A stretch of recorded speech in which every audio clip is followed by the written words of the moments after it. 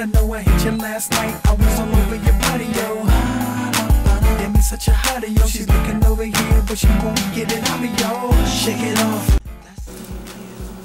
What's good, y'all? Ignorant Prince here. I'm gonna do an unboxing video of my new video game. As y'all can see up in the title, I bought Assassin's Creed 4 Black Flag. Alright, as you guys can see here, I have it for the PlayStation 4.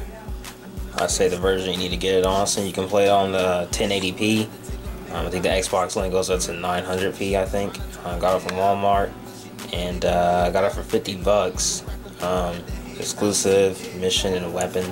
I think that's just for the PlayStation 4 only, I'm not sure, but I like the cover of it. It looks pretty nice. There's the main dude right there, I don't know his name.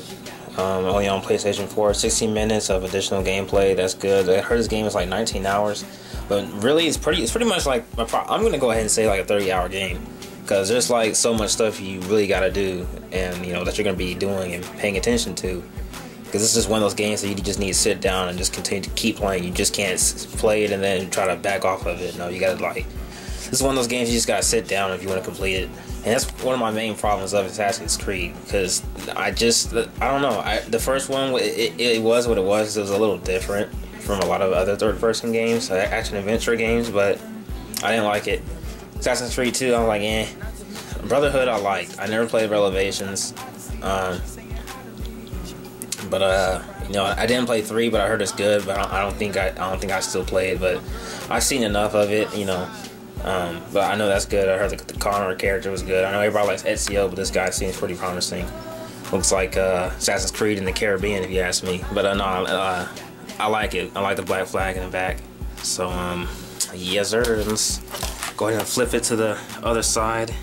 You got a pirate trained by assassins. That's nice. So that's what this one is interested. I'm interested in this one. It is stunning and it is glorious. I know for a fact it is. And it's one player, multiplayer is 2 to 8 players.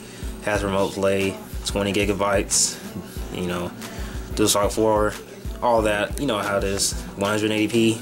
Like it. But let's go ahead and get this open. Doing this with one hand, so. Yeah, guys, I had to cut it out because I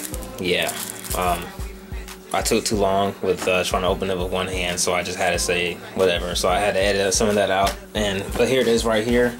Got it open, nice and fresh, looks shiny. I already took out the disc. The disc was out as expected.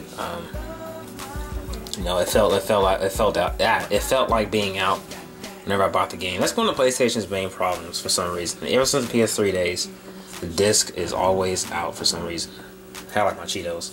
But yeah, it's right there. Let's get to it. And there's a code right there, but it doesn't even matter because I'm already using it by the time you guys see the video.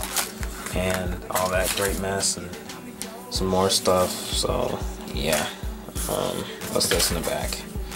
Watch Dogs. I got a funny story about Watch Dogs. They're little troll asses. I might tell y'all about that later. But anyway, most of y'all probably already know, see y'all gamers out there. The inch of this, I like the blue, all the blueness. It's pretty nice. But made by Ubisoft. And yeah, that's how it is. You see the ship in the background and the new character. I don't know his name right there, but yep, that's my unboxing. I'm gonna have fun with this. Pop this in, put that 180p patch in it, and we're set to go. Thanks for watching. Your boy Ignorant Prince is out. Peace. Oh shit! Hey dudes, my interludes more fatter than most niggas LPs, so don't sell me to sell cheese. I'm more nicer than Little Red Robin Hood's grandmama puffin' on